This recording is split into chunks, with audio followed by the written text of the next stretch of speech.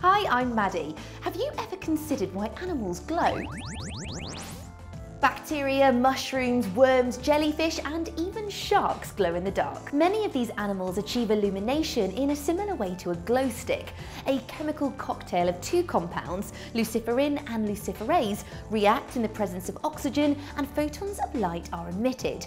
So if we cut the lights, it should look a bit like this.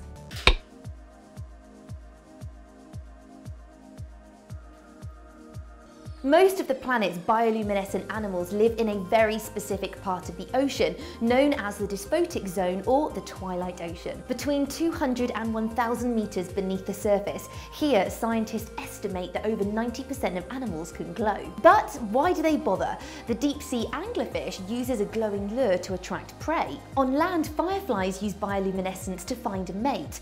By emitting light at different intervals and wavelengths, each species is able to find just the right mate. In fact, it's thought that fireflies are one of the world's most efficient light producers.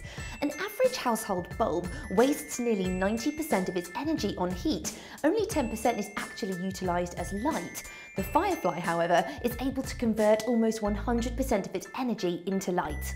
Although communication is often the reason that animals glow, scientists have been left in the dark as to why scorpions fluoresce. They reflect ultraviolet light, but nobody really knows why. So we sent Chris out to California to meet Professor Philip Brownell to shed some light on the subject.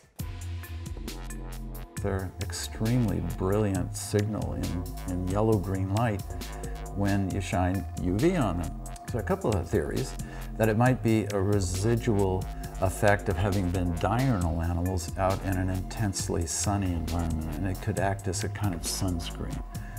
But we don't believe that's the case because all modern scorpions that live out in open deserts are brilliantly fluorescent.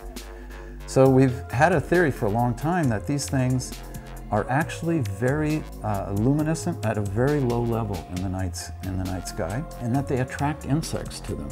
Desert moths that are nocturnal are known to have very high sensitivity to light.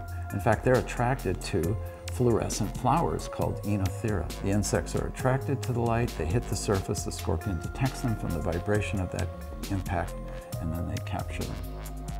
For doing research on a nocturnal animal, this is very difficult to do, right? You can't see things at night. So that makes this animal a really uniquely accessible preparation for biological studies.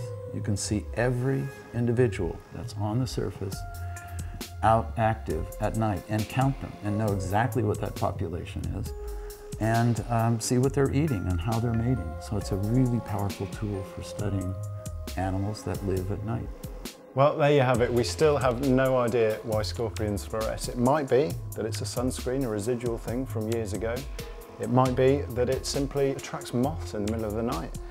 Or it might be that it's just helpful for scientists when they go about their business.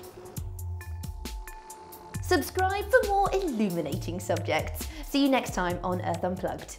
Right, okay, so my producer has the magic button, so any second I should be feeling an electrical pulse. Ooh, ooh. Okay, that's okay. So right now I'm feeling, ah! Oh, that's, ah!